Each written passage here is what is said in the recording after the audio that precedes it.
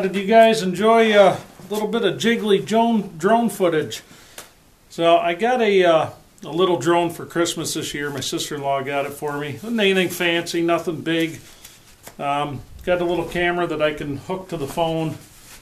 Real easy to fly though, but it doesn't like wind or anything like that. We had it's kind of a shitty weather day today. It's actually getting better now. But so I thought I'd try it out. I didn't get you much of a shot, but I thought maybe you'd find it kind of goofy, enjoyable. That what the hell am I trying to say? Thought you guys might like just to see the little bit of failure there, but wasn't too bad. It was kind of fun to do, so we'll get some practice with it, try to get better. But anyway, so I want to get a scarf joint cut, and I really want to use this slick. I really want to use it badly. So I've got to take quite a bit off of this, and I'll tell you why. Now this isn't a proper straight edge to use, but it'll give me an idea here. If I look at the back of that, and I know you can't see it from there, but I've got a good 3/16 of an inch there where somebody put a back bevel on it, on the underside, and I can't have that. That's why I haven't used it yet. So what I need to do is I have to remove quite a bit of material from this to get this where it needs to be. So I definitely don't want to take this to a regular grinder because that will destroy the temper on this edge. You guys have these tools, don't take them to a grinder. You take the temper out of that edge and you will not be happy with it. So I've got this cheap ass Harbor Hazard Fraught, whatever you want to call it, grinder here. It's a wet wheel on one side, and it's it's got a regular grinding stone on the other side. So the wet wheel turns quite a bit slower. There's a gearbox on it. Somebody told me you can find these in Northern Tool also. I haven't looked. If I find it, I'll throw a link to it somewhere. But I tell you what, this was a $60 grinder. Dirt cheap. I mean, you're talking Chineseiest of the Chinese. But it works really well for what I need it for. There's no shame in using a tool that works well for you. But some things we're going to have to keep in mind. I'm really going to have to pay attention to this angle on here. Get this, make sure I keep that right. And I got to get this flat. This cutting edge needs to be perfectly even with this, because otherwise, I mean, I can move that around and I'm not going to cut anything with it. So we want to get that out of here, but to do that I've got to remove quite a bit of material. So I'm going to turn this on. We're going to see how this goes, and well, we'll just see what develops. So I don't want to hit this backside at all. I just want to hit here. But I kind of like to do a kind of a test run here, and what I'm going to do is I'm just going to work it like this. So we'll get it like that. Let's see if I can get this centered on the camera a little better for you.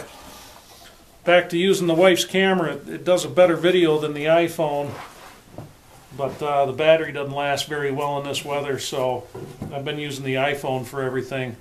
But so we'll get this guy back here. We'll take this off. It's going to take a few minutes.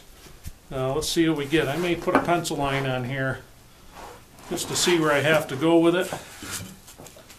And there I go, over explaining. Okay. So it's beautiful out tonight. It's snowing really good, but we've got just enough cover in here now to make it nice. So I'm just going to go with just a pencil line here, just to kind of keep myself where I have to be. And I want to try to keep the same. I want to keep this profile the same as what was on there, I guess is what I'm trying to say. Keep it nice and even. We don't need to take, now we've got quite a bit to remove there to get it back where it needs to be. So anyway, let's see what happens here.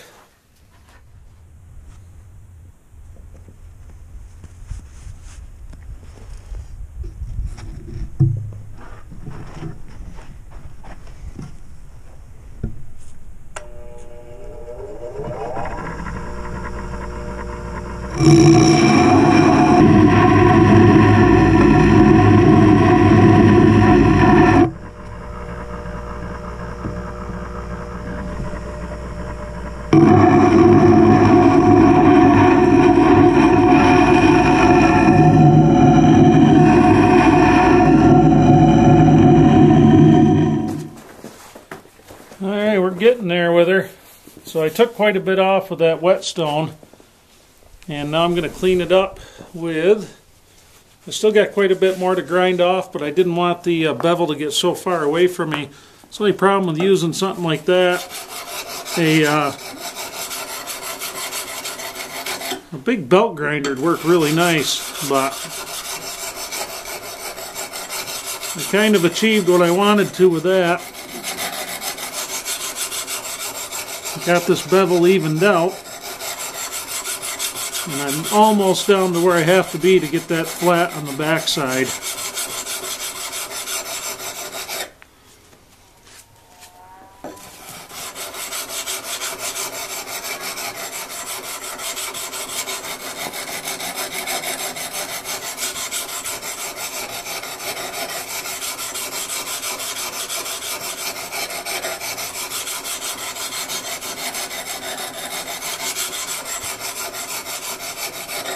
I like about sharpening something like this, that bevel is so big on there, I can clamp it down on a sturdy work surface and just kind of, it's really nice to get that like that.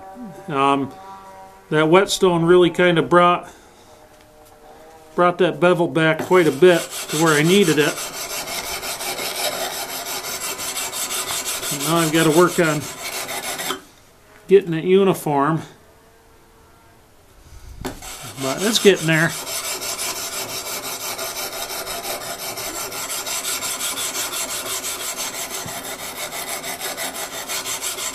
Now having these sides curved right there, that makes it act more like a surface planer. That's what's really nice about it. That way we're not leaving a bunch of lines on the side of it. That's what's kind of a nice feature for using a hand surface planer.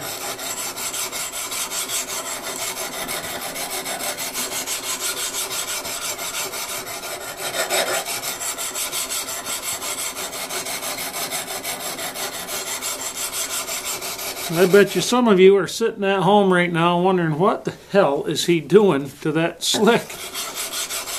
Don't you worry, by the time we're done, be able to shave the hair off a frog's ass with it.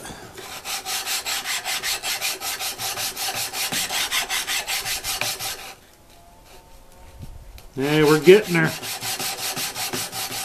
It's starting to flatten out nice. Let's see what we got.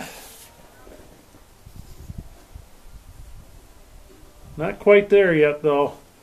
So when I go to sharpen this on the bottom side like that, really I should be tipping it up. But when I go to do that, I should be removing the burr off of this back side. If that's good and flat, that's what you'll do. But I'm not there yet. It's not quite, it's just not quite there yet. Oh, I cannot wait to use this thing. I didn't want to cut another scarf joint without it, as I figured it would just make my life a lot easier. And yes, I know I'm doing that on the timber, but I'm doing it mostly on the waste wood.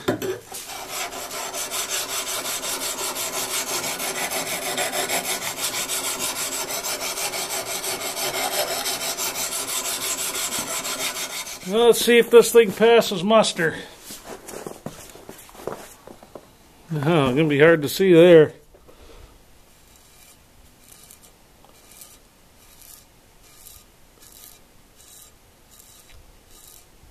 Oh, I'd say it passes muster, folks. I could shave with it. So I call that good enough. For now, anyway. As we keep working with that, we'll keep getting that edge a little better. So we're going to hit the 2-inch chisel now because these are going to be the two we're going to use tonight, hopefully. We're going to try to get this scarf knocked out of here and see what develops from there. I might as well hit this one too. Get our 2-inch done. Then we can start running some tools. Kind of a what the hell video tonight, isn't it, guys? I wanted to get one out for this morning, this being Saturday. But I fell asleep on the couch last night, about 7:30, and I woke up at about 5:30 this morning. Talk about loyalty in my house. Don't even wake me up to go to bed. First, can't blame him. Can't blame the wife. Probably didn't want to get attacked in the middle of the night. Probably doesn't want more babies. I don't blame her. I don't blame her. So, how we said about this before, just nice easy motions. Doesn't take a heck of a lot. You don't have to push down hard on it. Just make sure that socket's back against there. And if you've been with us for a while, you've probably seen this a few times in some of the older videos. But this is, like I said before a couple videos ago, this is the simplest method I've ever found to sharpen a chisel. I mean, ever. It just brings it right back to where it's got to be. It just works really nice.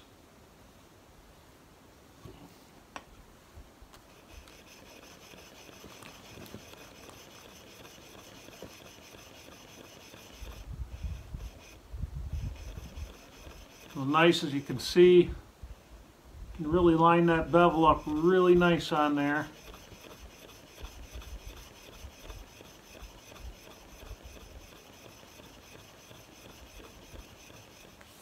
It doesn't take a lot.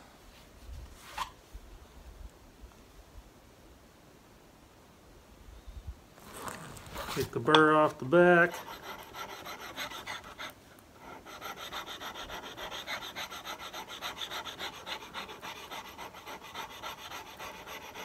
And make sure you keep that chisel flat on that stone when you do this.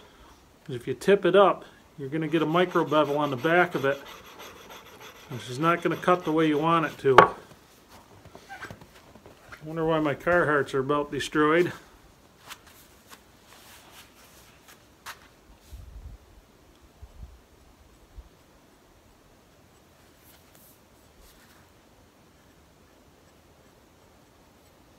Now let's see if it'll pass the test. I'm going to run out of hair on my arms. I'll have to start shaving my ass, but I can't do that on camera. Apparently it's indecent or something. Oh yeah, there we go.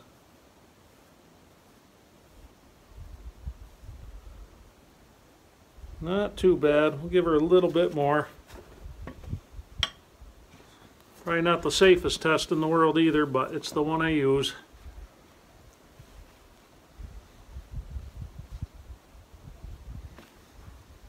Okay.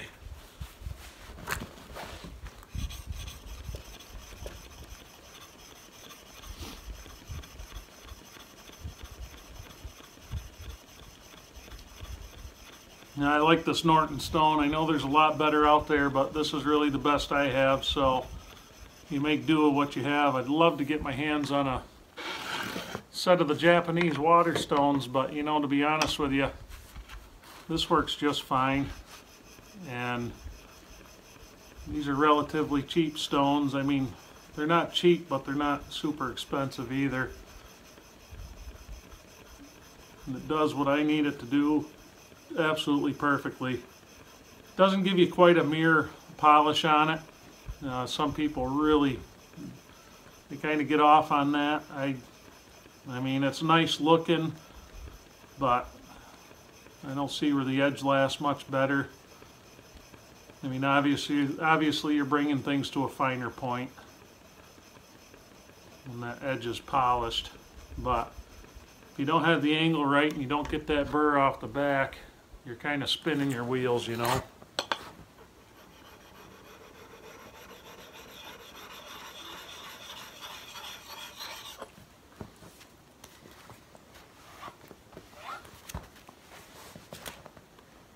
It's always nice to work with a fresh, clean edge too. Oh yeah, that's beautiful. I'll run my thumbnail across that back side and I'll run it across the front. And if I feel no burr there, you know you got it pretty good. So it gives it a nice uniform edge. It's a nice square edge. Oh, that's nice. Yeah, we'll try the other arm. Running out of hair on that one.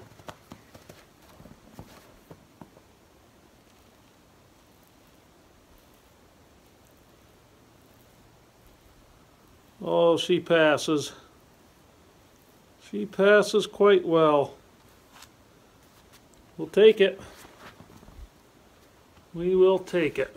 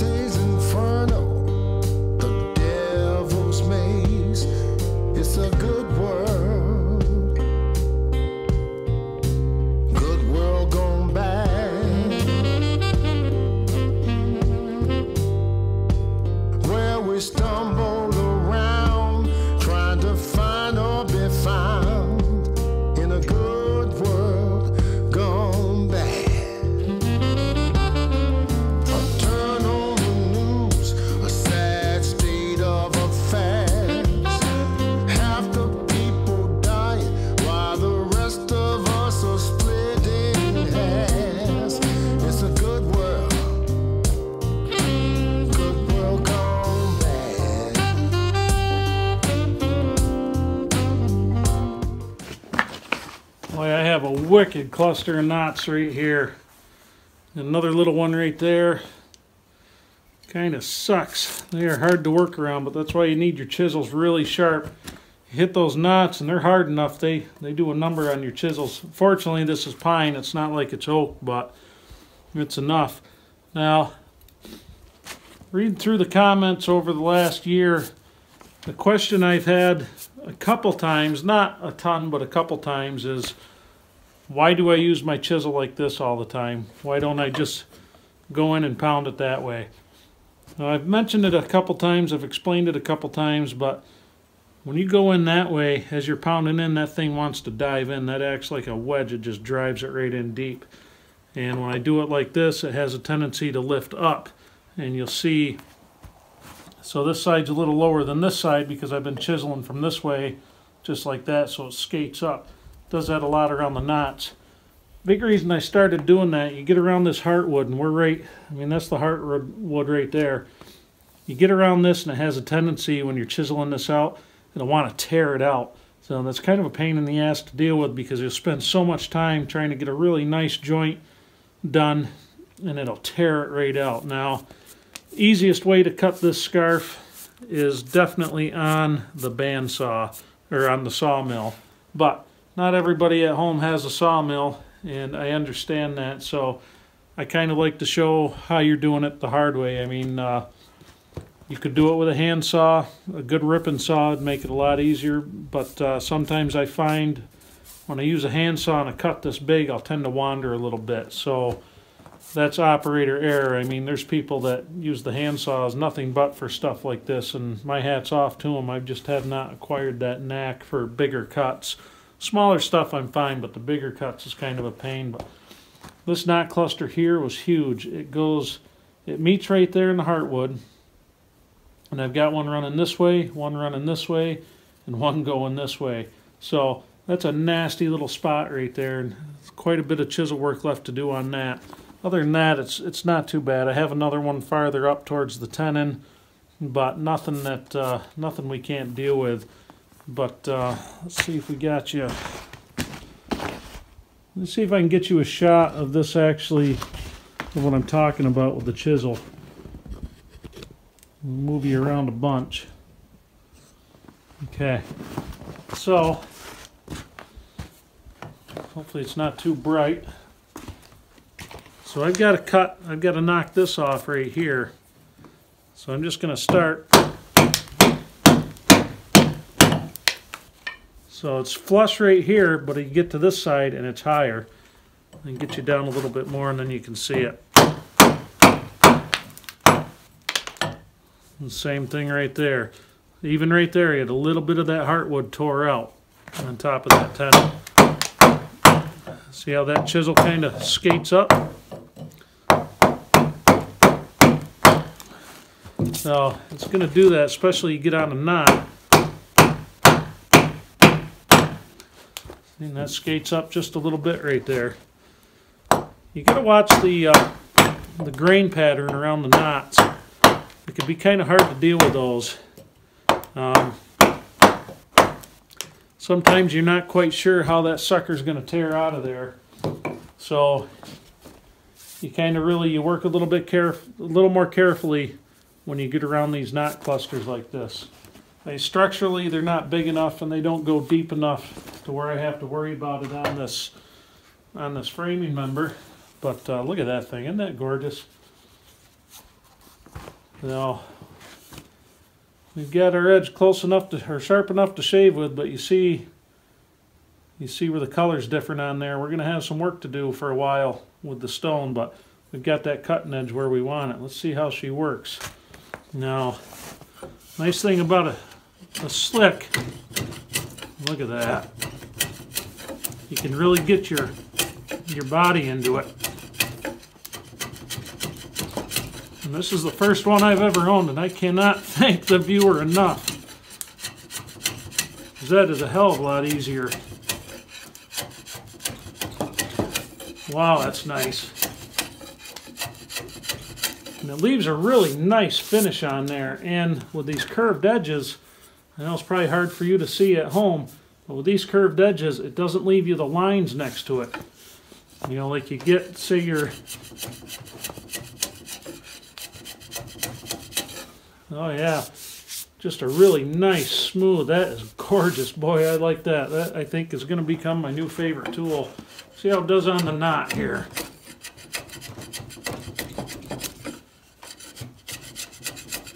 So I still don't have this bevel where I want it. You see I'm lifting it up a little bit still. I don't want to have to do that. I want to be able to move that right smooth across there, or right flat. But we got it out for the most part.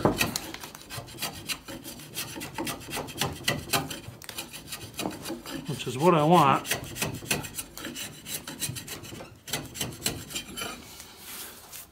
Let's check it from the other side. That works. Look at the finish on that. That is nice.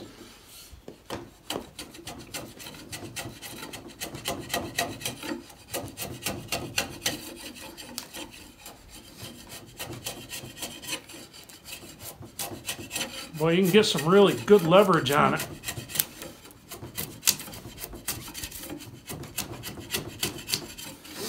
Now I've got a little more work to do on the bevel. You can see where one side of it's kind of leading into the cut. It's going to be the side closest to you right now. It shaves across that knot pretty nicely.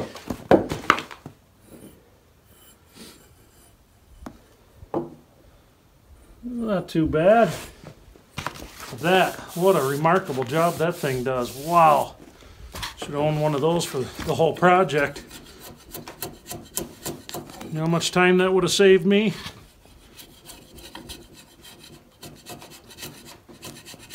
Just look at the shavings. Now I still have to cut this part of the tenon off of here, which what I'll end up doing is I'll roll it over and do it. But yeah, that's nice. That is super nice to use.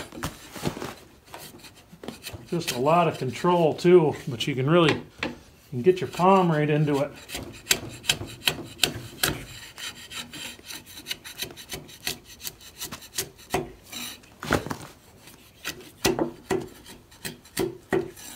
That does a nice job across those knots too. I like that. Of course, it's not made for cutting end grain, but that is nice. Oh, that is a nice tool. Wow. Can't get over that.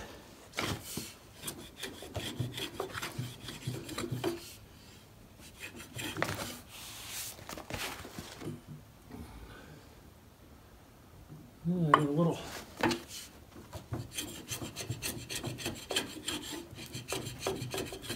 It's nice, it's wide enough I can really get in there with it.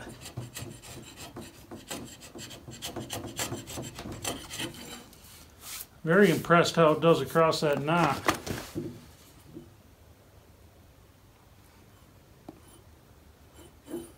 Now obviously I'm going to go through and check this with a square afterwards, but that is a thing of beauty right there. That is really nice.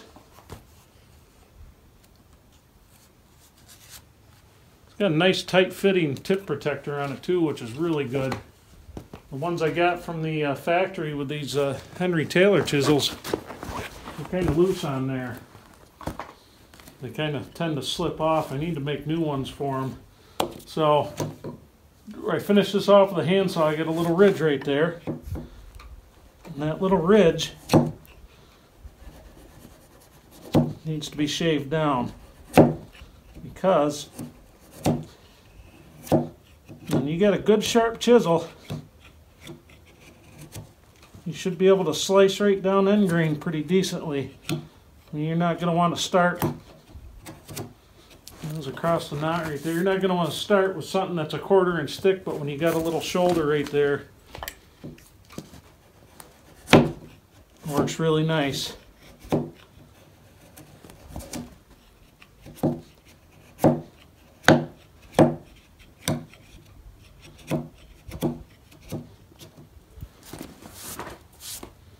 So, big thing that we have to check, because this is going to determine how the next piece going into it fits. Want to make sure this guy's square to this face here, because this face right here should be square to the reference face.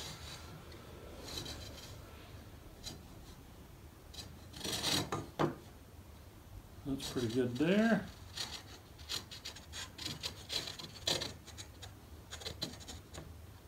Not too shabby. Got a little work to do on this end. Now this is on the adjacent face.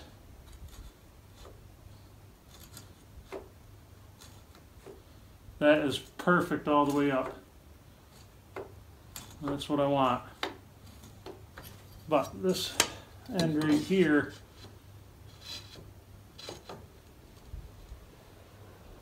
we gotta shave that down just a little bit. That's not a big deal. We can deal with that. That's not too bad at all. Now, this one's getting a little bit on the long side, so I'll shut the camera down. And I'm going to finish this up. So you've seen quite a few of these joints cut now, but yeah. So that's the slick. You gotta love it.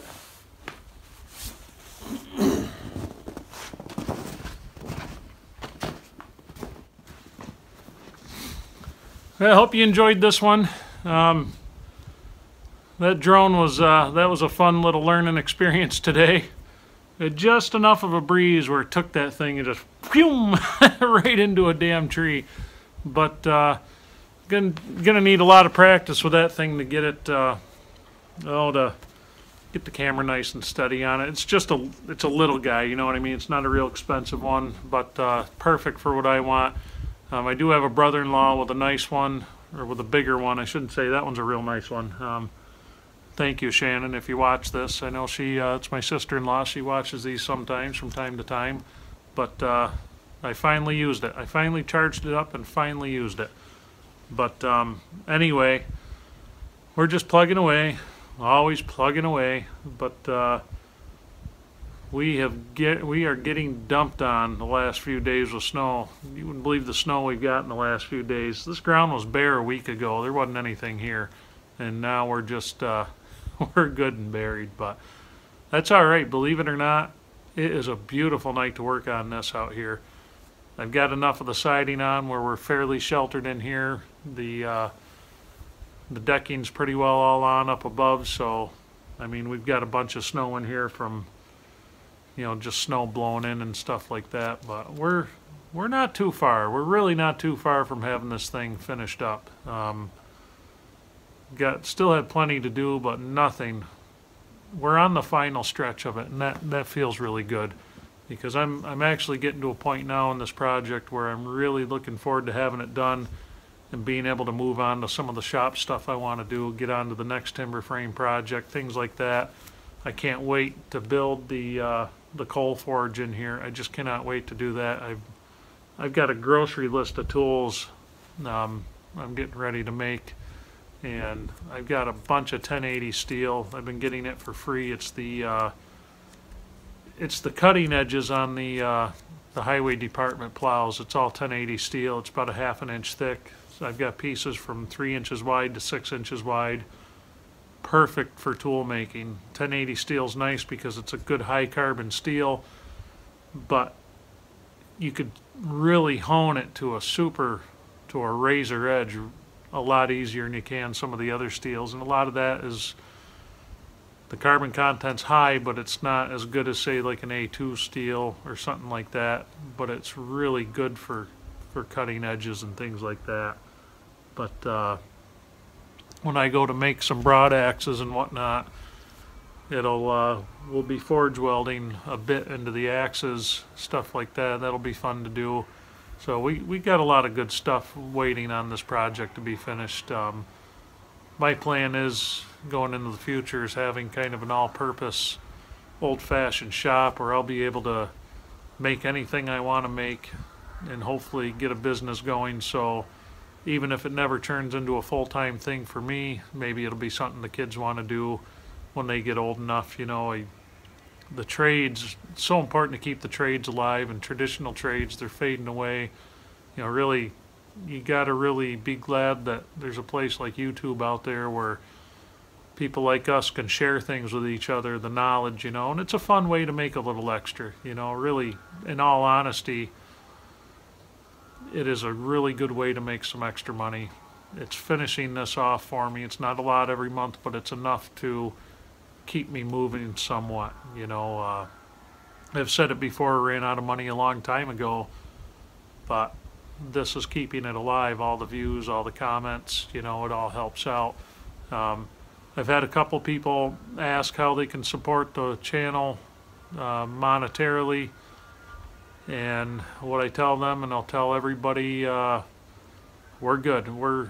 I'm happy with the views, stuff like that. I'm not going to ask any of you folks to send money or donate to Patreon or any of that stuff, because you guys work hard for your money just like I do, and I'm not going to sit here and play on your heartstrings and get you to send me a bunch of cash to finish a project up that I took on myself. So anyway, I'm rambling on quite a bit tonight, but I just enjoy talking to you guys, you know. So anyway, thank you for watching. We're going to keep plugging, hopefully. We're almost to mid-February here, so hopefully spring's not too far off. Probably around here, spring is pretty well guaranteed towards the end of April, early May.